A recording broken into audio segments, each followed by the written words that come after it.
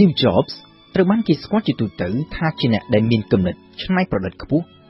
មានចក្ខុវិស័យវែងឆ្ងាយខាងផលិតផលបច្ចេកវិទ្យានិងមានភាពវៃឆ្លាតខាងកិច្ចការជំនួញក៏ប៉ុន្តែក្នុងពេលជាមួយគ្នានៅក្នុងក្រុមហ៊ុន Apple លោកក៏ត្រូវបានគេស្គាល់ផងដែរថាជាមនុស្សដែលមានអត្តចរិតចម្លែកពិបាកនឹងធ្វើការជាមួយបើនិយាយអំពីគម្រោងរចនាផលិតផលរបស់ក្រុមហ៊ុន Steve Jobs តែងតែចង់គ្រប់គ្រងកិច្ចការគ្រប់សពបែបយ៉ាងទាំងអស់តាំងពីដើមរហូតដល់ចប់រាប់ចាប់តាំងពីបច្ចេកវិទ្យារូបរាងផលិតផលរហូតដល់ពណ៌ដែលត្រូវលាបអគាររោងចក្រឬឃ្លាំងស្តុកផលិតផលជាដើមតាមក៏ពិតទៅគោលគំនិតចង់គ្រប់គ្រងសពបែបសពយ៉ាងនៅក្នុងដៃមិនឲ្យខ្វះចំណុចបែបនេះត្រូវបានឆ្លុះបញ្ចាំងឲ្យឃើញផងដែរតាមរយៈផលិតផលរបស់ Apple ដែលភាគច្រើនត្រូវបានរឹតបន្តឹងមិនឲ្យពាក់ព័ន្ធជាមួយនឹងផលិតផលរបស់ក្រុមហ៊ុនផ្សេងដោយកម្មវិធីឬ software របស់ Apple មិនត្រូវបានផ្ដល់អាជ្ញាប័ណ្ណចែកចាយទូលំទូលាយទៅឲ្យក្រុមហ៊ុនផ្សេងប្រើប្រាស់ចំណែកឯ hardware របស់ Apple វិញក៏មិនត្រូវបានបើកចំហទូលំទូលាយសម្រាប់ការប្រើប្រាស់ software ពីក្រុមហ៊ុនផ្សេងនោះដែរលើពីនេះទៅទៀតនៅក្នុងទំនាក់ទំនងជាមួយនឹងថ្នាក់ដឹកនាំក្រុមហ៊ុនក៏ដូចជាជាមួយនឹងកូនចៅ Steve Jobs ត្រូវបានគេស្គាល់ថាជាមនុស្សដែលមិនចេះនិយាយលើកទឹកចិត្តសរសើរឬក៏ទទួលស្នាដៃគេនៅពេលធ្វើការល្អនោះទេផ្ទុយទៅវិញនៅពេលដែលធ្វើអ្វីមិនត្រូវចិត្តលោកធ្វើការរិះគន់បន្ទោសបង្អាប់ដោយមិនសំចៃមាត់ហើយពិសេសជាងនេះទៅទៀតគឺបន្ទោសបង្អាប់នៅចំពោះមុខគេឯងគ្រប់គ្នាទាំងនេះតែងតែបង្កើតឲ្យមានជាបញ្ហាតានតឹងជារឿយៗនៅក្នុងក្រុមហ៊ុនក៏ប៉ុន្តែកាលពីដំបូងជាទូទៅគេនាំគ្នាធ្វើមិនដឹងមិនឮមិនសូវខ្វាយខ្វល់ពីអត្តចរិតរបស់ Steve Jobs ដោយសារតែអ្វីដែលលោកធ្វើគឺតែងតែទទួលជោគជ័យសម្រាប់ក្រុមហ៊ុនហើយផ្ដល់ផលចំណេញច្រើនទៅដល់ក្រុមហ៊ុនអ្វីៗត្រូវប្រែប្រួលនៅក្រោយពេលដែលកុំព្យូទ័រ Macintosh ត្រូវបានចេញលក់នៅលើទីផ្សារហើយមិនបានទទួលជោគជ័យដូចជាអ្វីដែលគេរំពឹងទុកការរចនានិងផលិតកុំព្យូទ័រ Macintosh វាគឺជាគម្រោងដែលស្ថិតនៅក្រោមការគ្រប់គ្រងដោយផ្ទាល់របស់ Steve Jobs ដែលធ្លាប់បានអះអាងថាលោកនឹងធ្វើឲ្យ Macintosh នេះក្លាយទៅជាកុំព្យូទ័រដ៏ល្អអស្ចារ្យបំផុតមួយដែលគេមិនធ្លាប់ឃើញមានពីមុនក៏ប៉ុន្តែនៅពេលចេញលក់ដំបូងនៅឆ្នាំ1984 Macintosh ពិបាកនឹងរកទីផ្សារក្នុងការលក់ចេញដោយសារតែវាជាកុំព្យូទ័រដែលមានតម្លៃថ្លៃក៏ប៉ុន្តែមានល្បឿនយឺតហើយលើសពីនេះទៅទៀត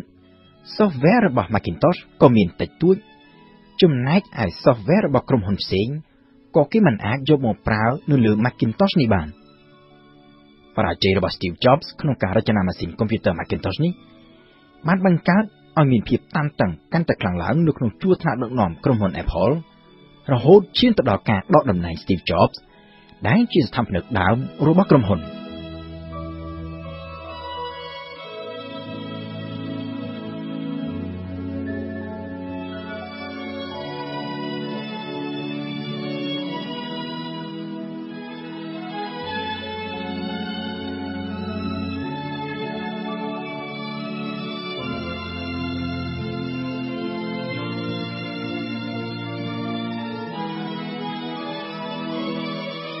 នៅឆ្នាំ1985មួយឆ្នាំក្រោយការចេញលក់កុំព្យូទ័រ Macintosh តែមិនបានជោគជ័យ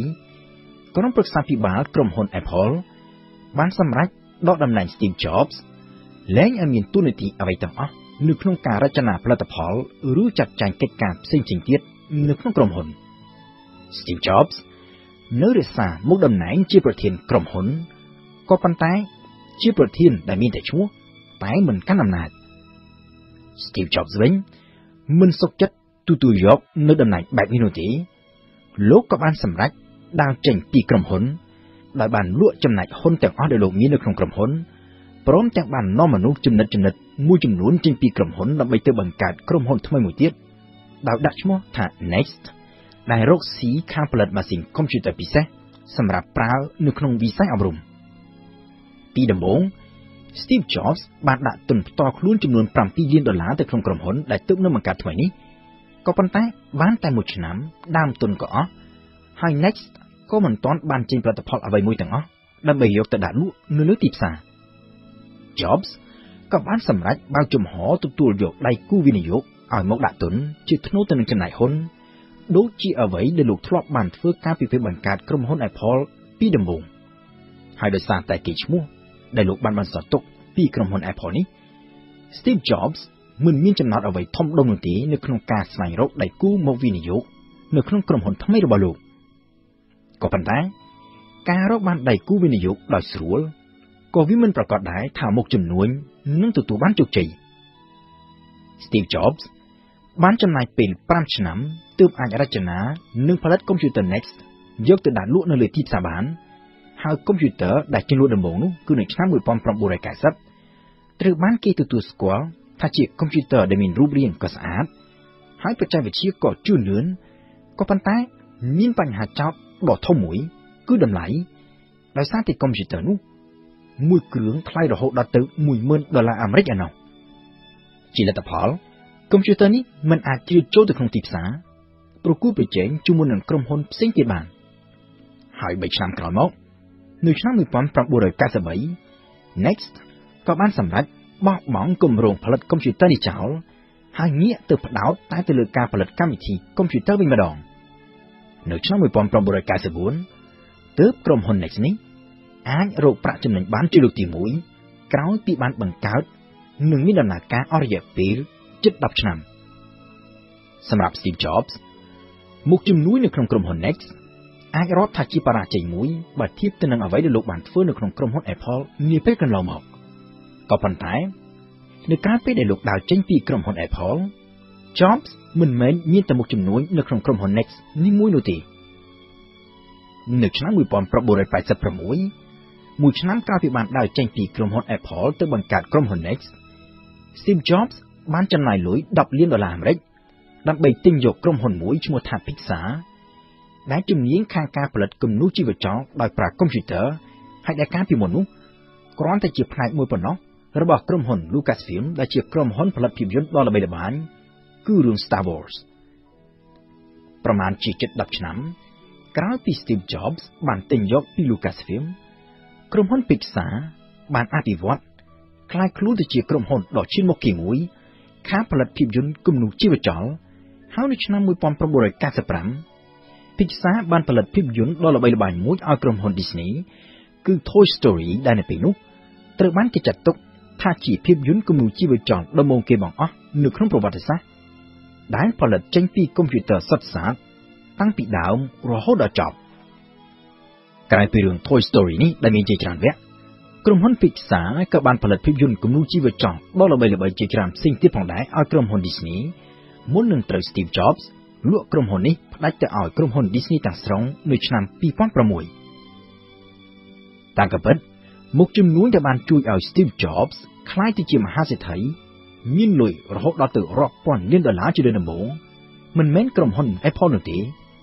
គឺក្រុមហ៊ុន Pixar ដែលបានបោះមូលបត្រលក់ជាសាធារណៈលើដំបូងនៅឆ្នាំ